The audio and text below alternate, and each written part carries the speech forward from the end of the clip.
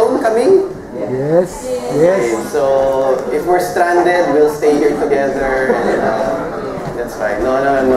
We praise God for the opportunity to be here, and it's a great opportunity to be with the family of God to hear God's word. Okay, so yeah, before I start the message, I just wanted to ask. Okay, one of the things that was really kind of a culture change here in New Zealand when I moved here is the way they do their haircut. Okay, because in the Philippines, I would go to a hair salon and I noticed that there's a big difference. Here, you sit down and they put an apron, then they cut your hair, brush it off a little, then you go home, right? And then you pay and you go home. Because I experienced when I was in the Philippines, every time I go to a hair salon, there are 3 people that will take care of you. First is, once they give you the, what do you call that, apron? Bib? Okay, I lost it. Okay, a big bib. Okay, big bib. Okay, so once you have that apron, the first person will ask you to go and lie down and put your hair on a sink, right? So that you will be rinsed, right? And then they will shampoo you. Now, after the shampoo and the rinse, you go back to your seat, you wait for a while, then the second person comes, and the second person actually does your haircut, right? And then, after the haircut, okay, the first person asks you to come with her usually, and go again and rinse your hair, and then you go back to your seat after the rinse. And then after the rinse, okay, there's a third person that comes in that blow dries your hair and puts some gel, right? Then after that, the second person who cut your hair comes back and does a little bit more trim, then you're done. Is it just me, or is that what usually happens? So I was kind of shocked that when the first time I had my haircut here, there was none of that. It was just a sit down, get your apron, cut, and they even ask you what number. Number? Like house number? Okay, do you know that? You have a number on how thin the cut is, and then yeah, that's it. But basically, what I'm saying is, when I would have a haircut in the Philippines, I'm not complaining. Okay, at least I have hair. Sorry. Okay, but anyway, it was really over and beyond what is expected. So I would think people here who would go to the Philippines and have a normal haircut in a hair salon will be surprised with all the things that would happen in a haircut. It's way beyond what was expected, right? If you compute it, even for just a $5 haircut in the Philippines, you get all of that. Now, the topic today is something related to that. I will try to link it, but the idea is it's something over and beyond what is expected. And it's kind of a tough message. I had to pray a lot because, there's so many things in my head that I couldn't organize it this week. So I really prayed a lot. So later on, as we start this message, I'm going to pray, and please, let's all pray together so that it will be God's message that is spoken, and I'm simply God's messenger. The idea is the word reproach. When you say the word reproach, it means you find fault, disgrace, or discredit. Or it's, people would have a reason to criticize you because they see something in you that is questionable. That is reproach. When you say you're living above reproach, you are trying to say that the way you live your life is such a high standard that no fault can be found in you. So it's not simply just the level, at least I'm not sinning, but you go way and beyond that, so that you're not simply at the edge of not sinning, but you're so careful with your life that when people look at you, there will not be a hint or a question that you are living the Christ-like life every day. So basically, the idea of living above reproach is that you have a good testimony to the people around you. And I pray that you will understand how powerful your testimony is. Some people would refuse to read the Bible. But when they look at your lives, they will start to soften their hearts when they see that you have a Christ that is truly alive and it is changing you. You have a powerful testimony to share. The question is that testimony going to encourage a person to want to know Christ, or when they look at your life, will the opposite happen? They will be turned off to want to know about Jesus because of how they see you. So my prayer is we will have such a good testimony because we are living above reproach.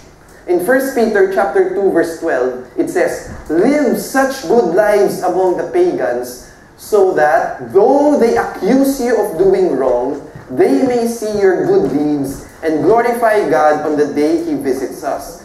It's saying here, you live among the pagans. Pagans means they don't believe in God. They don't follow Jesus. God is not telling us that we separate ourselves from the world. We will be in the world for the rest of our lives. And the question is, will you be able to influence the people around you in a positive way? Will you make a difference? So live such good lives among the pagans that though they accuse you of doing wrong, they may see your good deeds and glorify God on the day He visits us. That means they might accuse you. They might question your faith. They might even laugh at you. But because they see a consistent Christ-like life in your lives, later on, all those accusations will be turned around and become praises to God in the future. Wow! It means your testimony can actually make a big difference. And it doesn't matter what age you are or what background you are. If you truly have Christ in your life and it is changing you and people see that, that is powerful. Now if I ask you, who among you here, you are below 20 years old? Raise your hand. No, not you. Raise your hand. Raise your hand below 20. Okay? Between 21 to 30. Raise your hand. Liars. Okay? We're not above reproach. Okay. 31 to 40. Okay? 41 to 300. 41 above? Oh, doesn't look like it. Doesn't look like it. Okay? Yes, yes. Okay? It doesn't matter what age you are in. You can make a big difference. You know, teenagers, sometimes you think, oh, I'm too young to make a difference. I don't think so. Not in the experience of myself or the people around me. Now, what is above reproach? That's what above reproach is. But what is it not? It doesn't mean that you will live a completely sinless life. Okay? It doesn't mean that you will forever be clean, you will never sin. That is almost impossible. As long as we have this flesh, we will sin. But the idea is, how do you respond to failure and when you sin? Do you respond the proper way, wherein you confess immediately and you also ask for forgiveness from the people that you have hurt? Okay? That will be a big test whether you are living above reproach.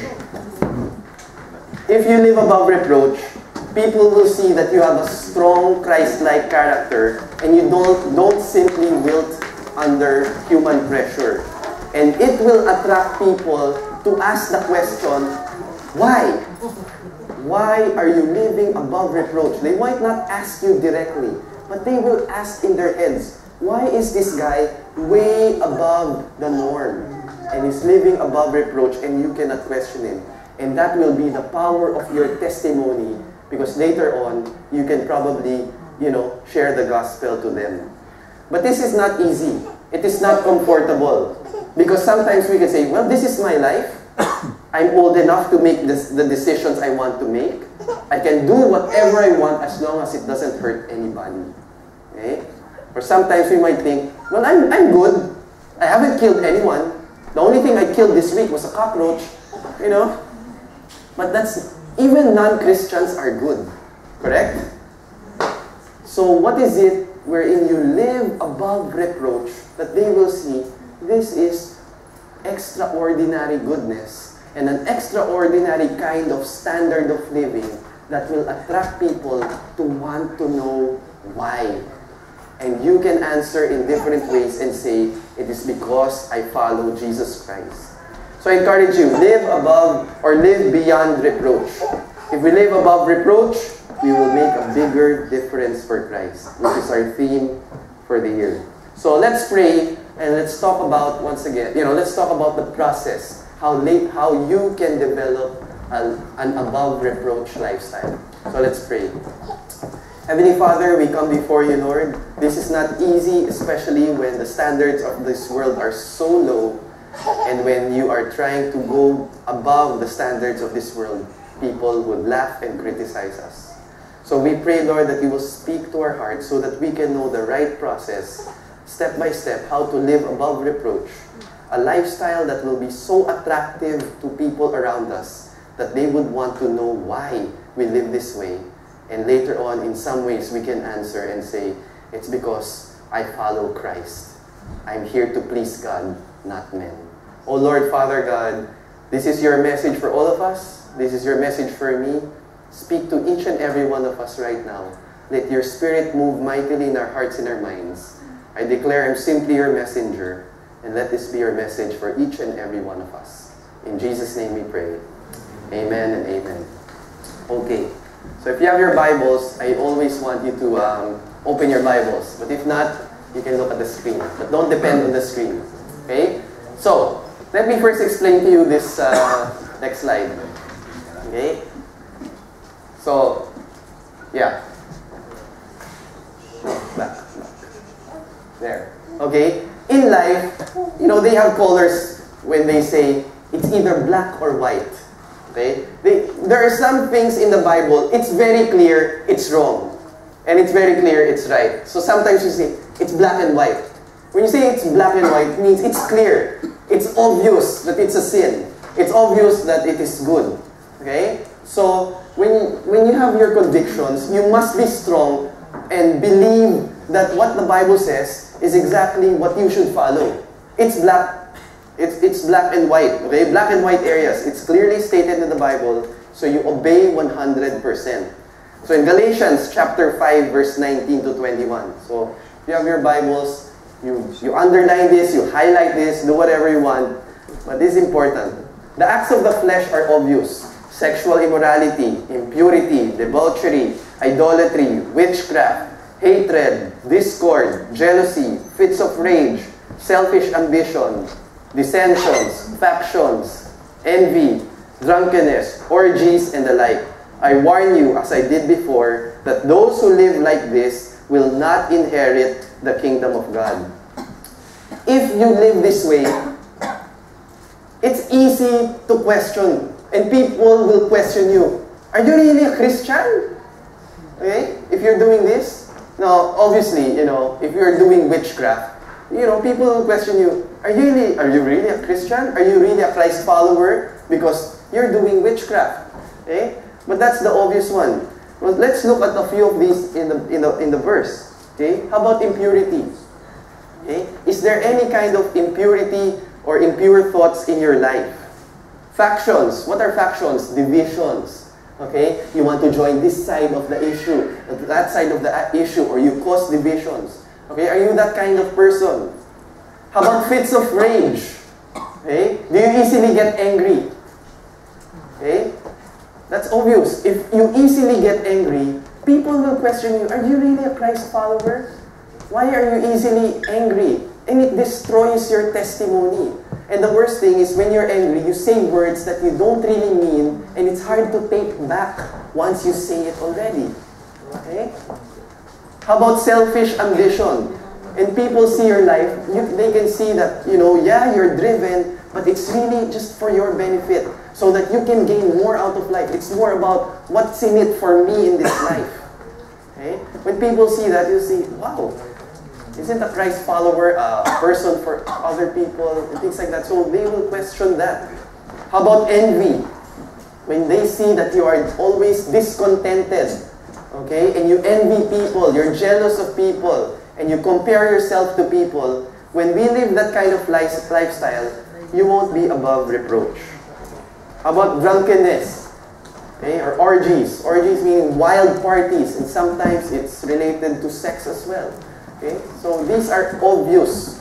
So the idea here is your convictions must be strong. That this is absolutely no compromise. When I think that I will be tempted to do these kinds of sins, I already back off, and I will not start it.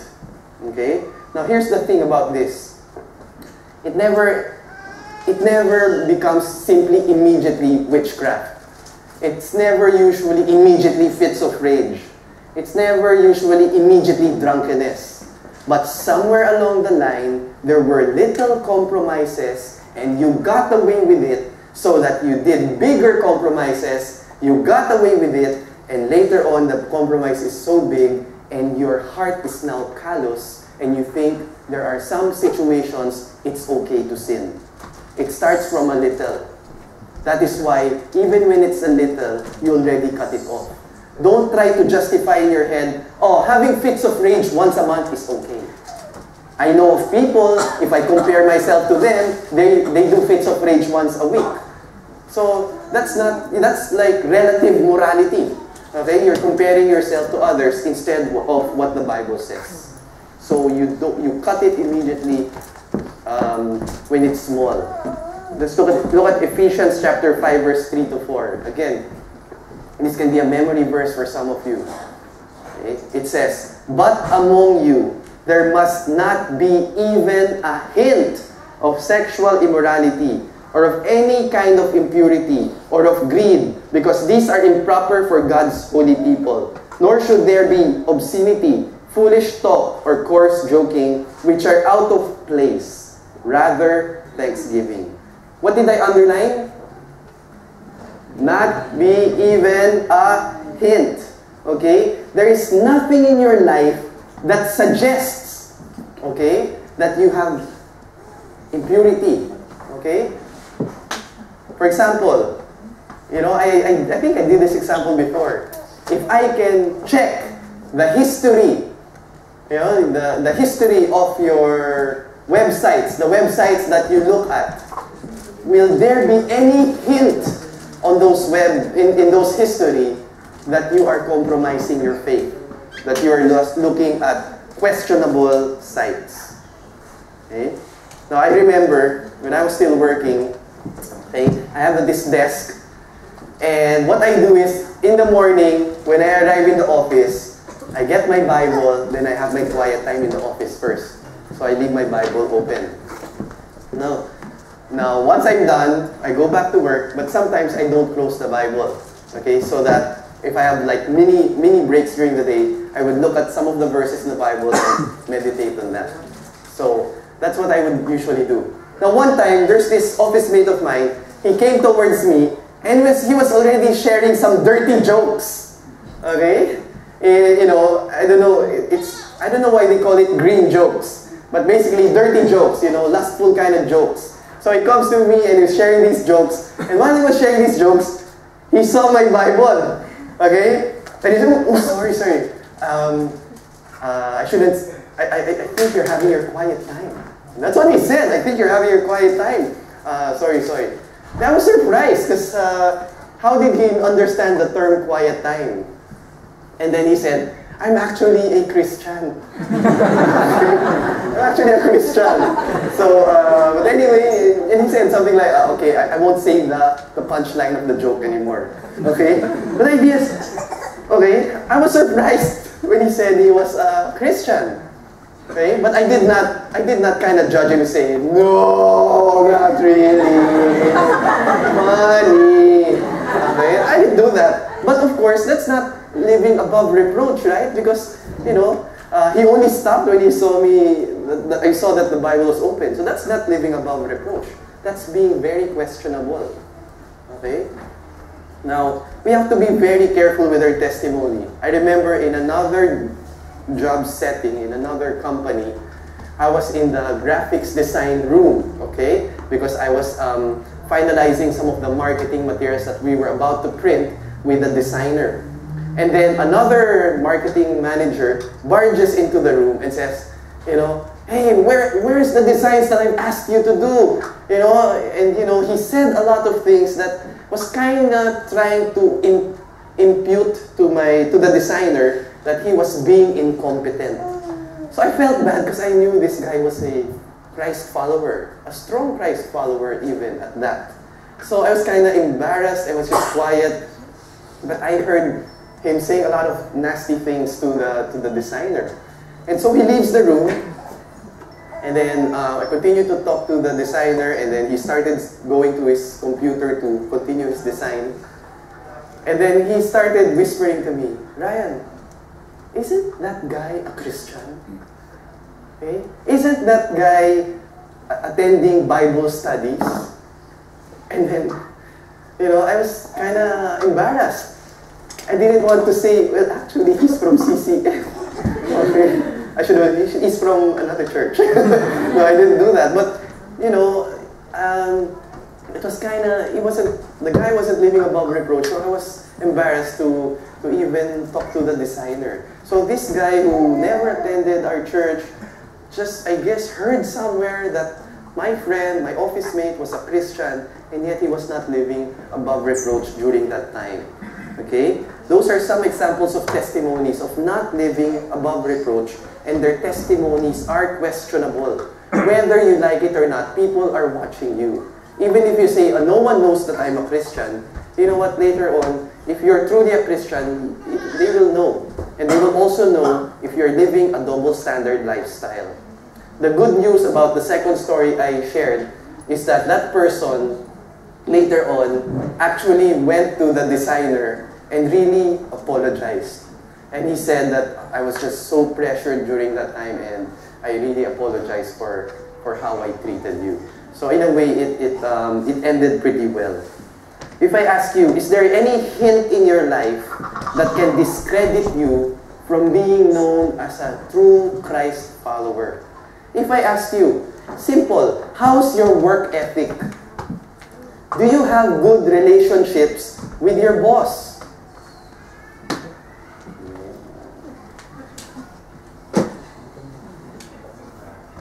Is there any negligence in your life, in your work life? Is there any laziness, insubordination? Is there any lack of excellence in your work? Is there any hint that will question that you are a Christ follower in your workplace? You know what? The mindset is you are first a Christ follower, okay? Not a worker. You are first. Your identity is not with your work. Your identity is you are a Christ follower. So you can say, I am a Christian who happens to be in the workplace. You do not say, I am in the workplace who happens to be a Christian. Your foremost identity is you are a Christ follower wherever you go, and that people see that you are above reproach. If I ask you, are you above reproach in terms of saving and spending your money? Or do you simply say, well, it's my money, I earned this, and this is how I want to spend it? Okay? Or, okay, will people question you when they look at your bank accounts? Okay? Will they see, oh, this person is taking care of his or her finances? When they look at the spending, I can see that this person follows Christ. Could be. You can tell a lot with a bank statement of a person, how a person spends his money. Okay? What words usually come out of your mouth? Is there any hint that Jesus Christ is your top priority? Or is He just in the back seat? Strong convictions are developed when we don't compromise even in the little issues. So it's my prayer. It says here, there must not be even a hint. Many years ago, I had a problem with pornography. Okay? And I decided, no more pornography. But for a couple of years after that commitment of no more pornography, I still had pornographic materials in my cabinet. But I said, well, I don't look at it anymore, right? But when I saw this verse, let there not be even a hint, I realized if someone would have gone into my house, and checked my room, will there be a hint of immorality or impurity? So I decided to burn it. But for some reason, it was so windy, it wouldn't burn. So I kept it. No. I threw it away, okay? So I'm just saying, let there not even be a hint, okay? Be careful with, just as an additional, be careful with the words you use. Because sometimes the words, will kind of show what's really in your heart. We talked about this 2 weeks ago when I talked about speak forth in love. The issue is not with the mouth. If you have a dirty mouth, it only reveals what's in your heart. So make sure if you want to have a clean mouth, you have to clean your heart. Okay? So your convictions must be strong. Secondly, okay, your conscience must be sensitive. Now, a while ago I was talking about black and white areas. Very obvious, very clear this is wrong, very clear this is right. Now, there are what they call gray areas. Somewhere in the middle. You're not really sure. There are times it can be wrong, there are times it can be right. Okay? In 1 Corinthians chapter 10, verse 23 to 24, it says, I have the right to do anything, you say, but not everything is beneficial. I have the right to do anything, but not everything is constructive. No one should seek their own good, but the good of others. So there are things that sometimes it's okay to do, sometimes it's not okay. But the idea behind it is, every action that you do, is that it's because you love that person, or it's out of love. You're thinking of the good of the other person. So you have to have a sensitive conscience, like a moral awareness, whether what you're gonna do might be wrong or might be right, especially in that situation. Like in James chapter 4, verse 17, it says, if anyone then knows the good they ought to do and doesn't do it, it is sin for them. Okay? So basically, if you know what to do, but you don't do it, is that a sin? Based on this verse, yes. So for some, that is a sin, but for some, it is not a sin. Okay? So let your conscience be very sensitive so that you have an awareness what God is telling you to do. You need discernment. Okay? So to live above reproach, you need to come up with guidelines, and you're not simply walking at the edge. Oh, I'm not sinning, I'm not sinning. Alright? But the idea of above reproach is you're making sure you're out of the edge, and you also put some barriers to make sure that you do not fall. You are being proactive and being careful. For example, I have a friend, okay? He loves basketball. He loves watching the NBA. However, his biggest problem during that time was lustful thoughts. So he came to me and he said, I have a dilemma. I love basketball, but I have lustful thoughts. I said, okay, I kind of understand your dilemma. What do you mean? Okay. So basically, he shared that every time he watches NBA games, like the whole game, there are some instances that he would see cheerleaders in skimpy outfits and dancing, sometimes in between, during the timeouts and during the halftime show. And for him, it causes lustful thoughts. Okay? So, we talked about it, and he said, okay, I'm gonna make a boundary. Yeah, I like NBA, but because I love God more than entertainment, I will stop watching NBA. That's just an example of setting up boundaries, and God has led him to do that. Okay? So the idea here, 1 John chapter 2, verse 15 to 17. Very important verse. So many ways you can apply this in your life. Alright? Verse 15, it says, do not love the world or anything in the world. If anyone loves the world, love of the Father is not in them. For everything in the world, the lust of the flesh, the lust of the eyes, the pride of life, comes from the not from the Father, but from the world. And the reminder in verse 17, the world and its desires pass away, but whoever does the will of God lives forever. You can apply that in so many ways. But the idea here is, there will always be a competition for your heart. Whether your heart will be totally given to God, or your heart is elsewhere. It says here, the lust of the flesh, the lust of the eyes, or in some verses, the boastful pride of life. Sometimes, we desire money more than obeying God. Sometimes we have an ambition that you will do anything at any cost to reach that ambition, even compromising your faith. Okay? So my prayer is loving God. You will love God so much that your conscience is so sensitive and you can hear God very clearly and you can be very discerning when you make decisions. You will say, I love God, therefore I will be careful not to do anything that will hurt my God. I'm willing to set up boundaries in my life. So, as an example, okay, what if I told you, okay, especially those of you who are parents, what if I told you that your family is under attack? Okay? That there is someone who is trying to hurt your family physically. What will you do? Okay? I would think you will call the police, perhaps.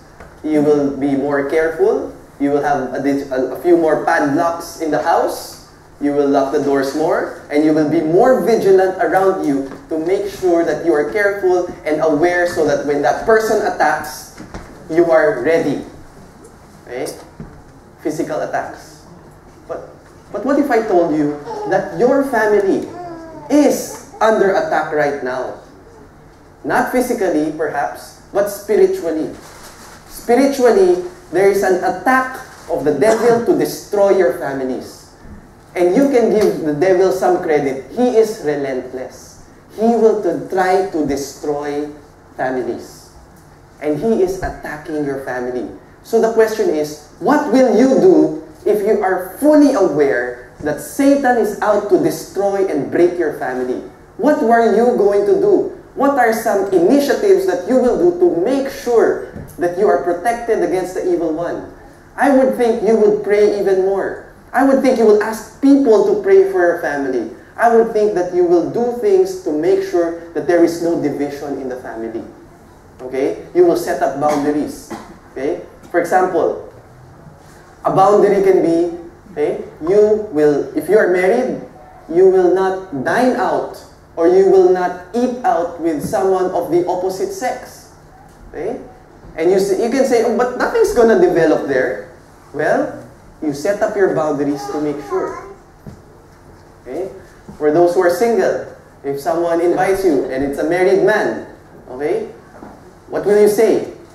It depends. What restaurant? Come on. Okay? You set up boundaries, they cannot. Okay? Or, if someone does that, you say, can I invite my whole family and all my relatives? Okay? I don't know. But you set up some boundaries. You want to make sure you are above reproach and there is no question. Okay? For the singles, don't be alone in the room with the opposite sex if you want to be above reproach. Because some people might question, why are, yeah, maybe they're not doing anything wrong in that room, but it can be questioned. Okay? Maybe there's no sin. But what we're trying to teach you here is living above reproach.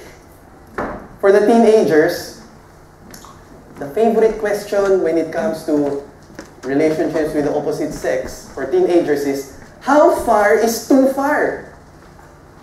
Okay? How far is too far? Okay, yeah, we know it's too far already when you've committed sexual immorality. Okay? But, is that already the determinant of what is far? How about French kissing? Is that okay? You know what? I'm not here. There's no Bible verse that says, thou shalt not French kiss. Aha! So, you good? Okay? Of course not. The idea and the principle behind it is that you will have boundaries so that whatever that might cause you lust, you don't do it. Okay? So, if holding hands will cause you to lust or cause that person to lust, then you don't hold hands. Okay? I know of a pastor. Okay? He was engaged to another woman, to a woman, and they did not kiss until their wedding day. Okay? For me and my wife, the first time my wife kissed me on the lips was on our wedding day. Okay? If touching the hair of the opposite sex will cause you to lust, then don't even touch it. Do you understand? The principle behind this, you set up boundaries. Make sure your conscience is sensitive to the Holy Spirit. 1 Timothy chapter 3, verse 2 to 3 says, "Now an overseer is to be above reproach, faithful to his wife, temperate, self-controlled, respectable, hospitable, able to teach, not given to drunkenness, not violent but gentle, not quarrelsome, not a lover of money." Now, the context here is leaders in the church, overseers. And these are, many times, it's the men. But you know what? In a way, we are all leaders because we influence people. Okay? We should have these kinds of characteristics in our own life. And if you look here, what are the qualifications to be a leader? Almost all of it is about the character.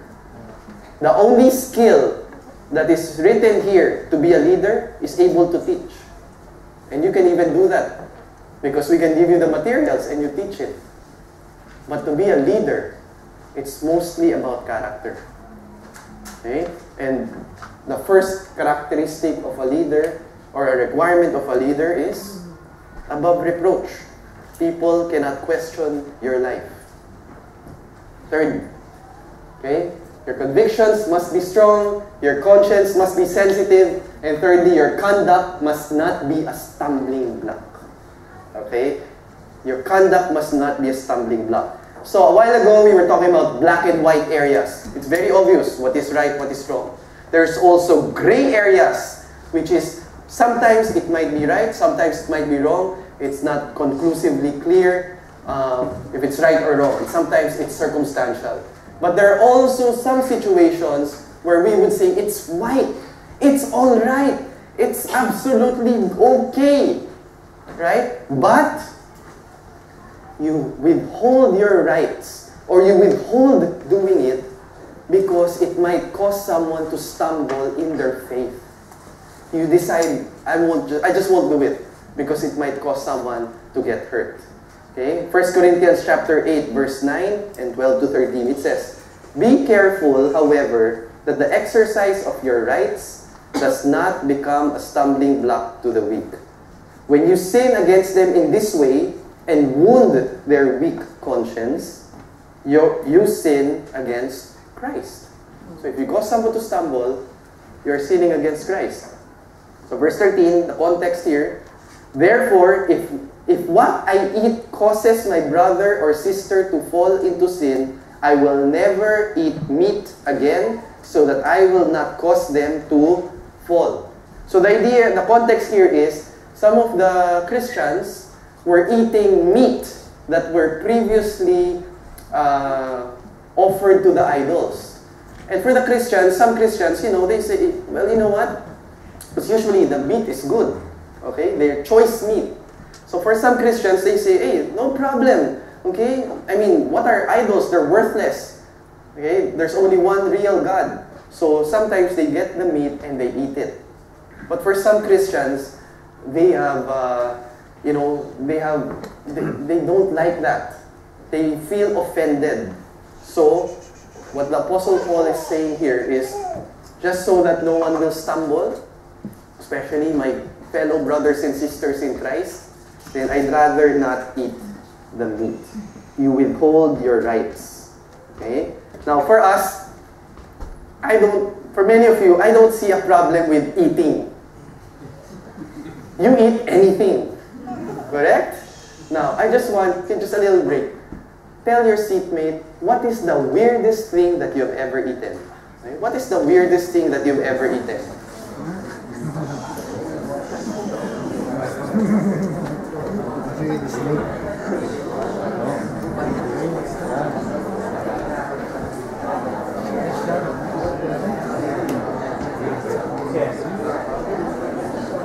Okay?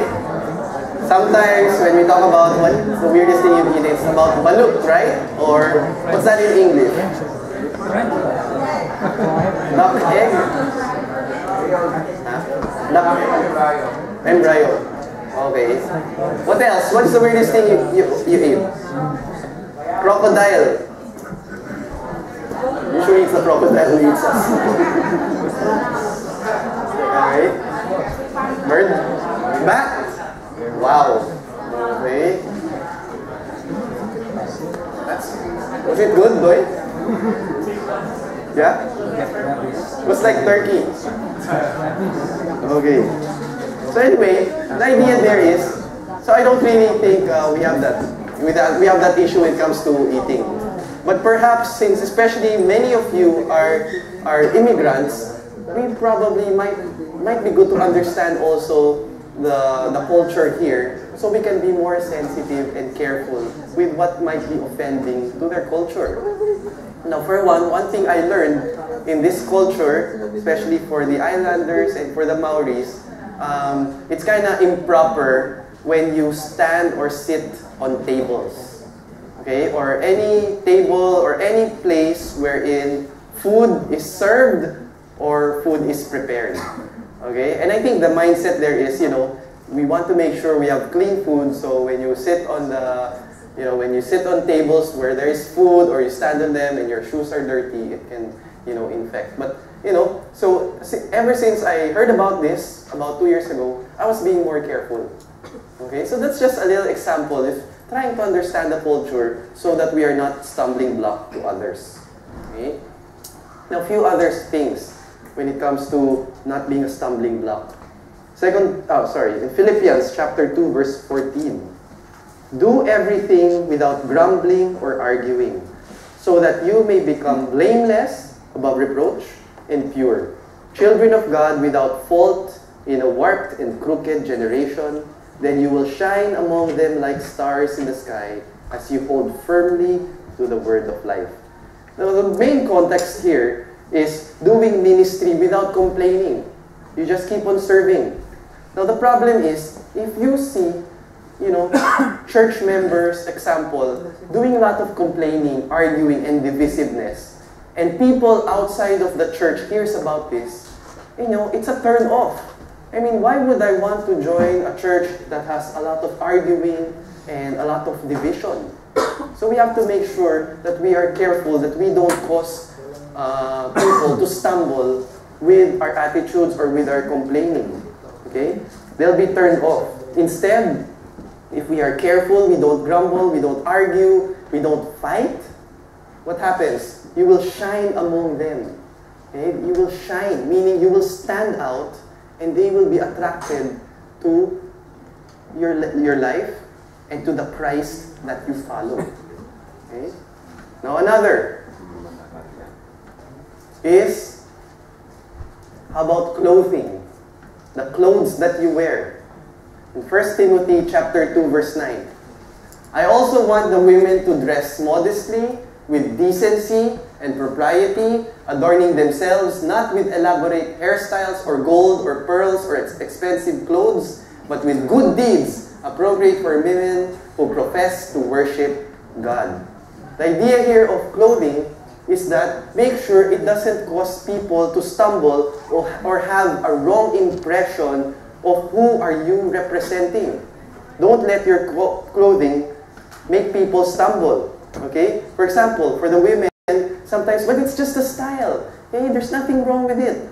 But sometimes when, for example, your skirt is too short, or, or I'm not really sure, or maybe the blouse is too low, okay? It can cause people to lust and you don't even know it, because you're a woman and a man has a different brain. Okay? Totally different brain. So they think of wrong thoughts already sometimes. Okay? Now, I don't know for the men. Okay? This is the same concept here is you don't cause people to stumble. or like in a church setting, you know, we want to point to God. But with your clothing, okay, they look at you instead of looking at God. Okay, so you know, that's the principle here. Now for the guys, I'm not really sure, but I don't know. I don't see anyone here really wearing a lot of bling blings. You know, bling blings, all these kind of jewelry, and you know, whatever for the guys. But the idea there is, if you do those things and you wear these things, they might kind of think, is that really just fashion, or is this because you love money and you want to show off your, you know, your gold jewelry? So just be careful. It's not sinful, okay, to wear those kinds of clothes, but it might cause people to stumble. Okay? With our conversations, make sure you are also not a stumbling block. In Romans 14:13, therefore, let us stop passing judgment on one another. Instead, make up your mind not to put any stumbling block or obstacle in the way of a brother or sister. So we have to be careful also, especially when you have conversation with someone and you're talking about another person. Sometimes when you talk to someone, you're talking about another person, be careful, because you might be sharing some sensitive information about that person, you know, and later on will cause that person to stumble if they found out that you shared some sensitive information to them. Okay? Now it can be also any kind of topic, but what comes out of your mouth, okay, does it show that Jesus is really the priority of your life, or is he just in the back seat? Let them know through your conversations that your first love is God. Be careful with our jokes, and make sure that sometimes, you know, you just withhold your rights so that you don't cause anyone to stumble. Okay? Now, I'm about to close, but the idea here is, being above reproach is not about pleasing people. Okay? It's about pleasing God. Because sometimes you might be too careful. Oh, I won't do this because that person might stumble, you know, and you'll be so careful that you say to yourself, I'll just stay at home. Because if I go out of the house, you know, someone might stumble. That's not the idea. But your mindset is, you love and you want to please God. So you're just more careful with the way you think, with the words that you say, and the actions that you do. Okay? So it's about God. It's about pleasing God, not about others. The way you give up your rights is about pleasing God. Okay? So as I close, the best example I would think of is Jesus. In Mark chapter 3, verse 2, okay, some of them were looking for a reason to accuse Jesus, so they watched him closely to see if he would heal him on the Sabbath. Okay?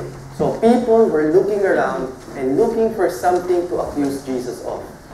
But in John chapter 18, verse 38, as you know, when he was facing Pilate, this is what Pilate said. With this, he went out again to the Jews gathered there and said, I find no basis for a charge against him. So they were closely monitoring Jesus, and yet they could not find any charge. How about you? When people look at your life, will they find any charge? Okay? Now, it's kind of a weird illustration, but what if someone entered your house once a month? There is one weekend, there will be someone in your house, and all that person is doing is to observe how you relate to your family. What will be the report? Will they say, above reproach? And then the following weekend, that person starts going to your office. And for 1 week, that person will be following you all around, watching you, okay? And will make sort of like a checklist. Will you be above reproach in your workplace? Okay? And maybe for some of you, when you are in the grocery or when you are driving, that same person is checking, are you above reproach? Or are you always overspeeding a little bit? I don't know. Okay? Or is there any compromise in your life? Okay? So, it's not a simple topic. But if we truly understand living above reproach, people will think you're weird. People will think you're different. And later on, they will ask why. And it will be your opportunity to make a difference in their lives. I can just imagine what it would be if everyone in this room is living above reproach. I think we will be a blessing to the many people around us. So let's close in prayer. So for some of you, maybe you've never fully surrendered your life to Jesus. You've never really given your heart to Him. And you've never truly asked Jesus to be the leader of your life. The one who will lead your life. So I give you this opportunity right now. And it's in through a prayer. And you simply say, Lord, I want you to lead my life.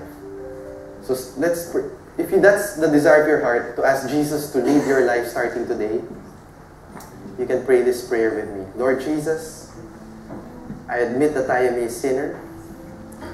There are many black and whites that I know of, and I know for sure that I have gone wrong. I confess to you, I admit that I've sinned using my thoughts. I admit that I've sinned using my words. I also admit that I have sinned using my actions. But now I believe that Jesus Christ died on the cross for all my sins. Jesus shed His blood to wash away all my sins. And now I open the door of my heart. I ask Jesus to come into my life. I ask Jesus to lead my life beginning today. Lord Jesus, lead my life beginning today. Make me into the kind of person you want me to be. And allow me to live an above reproach lifestyle that attracts people to you. For some of you, today is the day you've said that prayer. Please let me know. Or please let someone know so I can pray for you. And we can pray for you. And now I pray for everyone in this room, Lord, even for myself. Lord, Father God, we pray that we will live above reproach. We declare nothing is impossible with you. Although it is difficult, we know, Lord, that through the Holy Spirit, we will live a lifestyle that is above reproach. People will not question it. And if they do, the conclusion is that person is a real Christ follower, no doubt. So I pray, Lord, for the times we have compromised. Lord, give us strength to be more strong, to be stronger in holding on to our convictions. And Lord, for some of us, maybe our conscience has been desensitized by the world. Please allow us to be sensitive now to really discern from you what we should do, whether something is right or wrong. And Lord, we pray that our conduct will be so Christ-like that it doesn't cause people to stumble. Thank you, Lord, Father God. We just want to give you all the glory, honor, and praise. Continue to teach us your word so that we can be more Christ-like. To you be all the glory. We pray all of this in Jesus' name. Amen and amen. So we will rise up as we sing this last song. We believe above reproach, nothing is impossible to Jesus. So everything is just possible. So